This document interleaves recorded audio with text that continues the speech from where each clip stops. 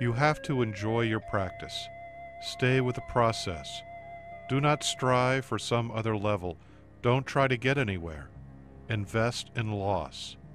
Let progress come with patience and persistence. Don't try to push the river.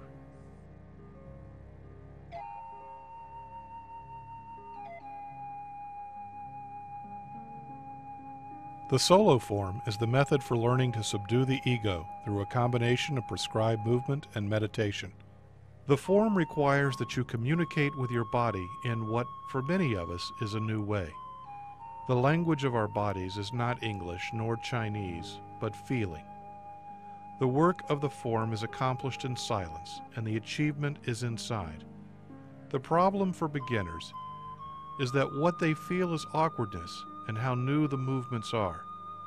This is the beginner's now situation, and it must be experienced.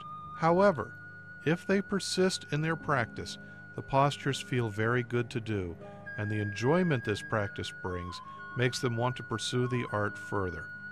These changes, brought about through practice, are slow and subtle, yet profound.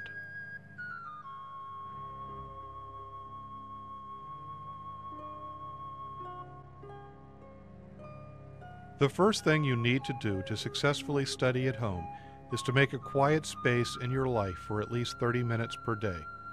This may seem too simple, but it turns out to be the most common problem for beginners. Tai Chi comes from an ancient tradition of meditation.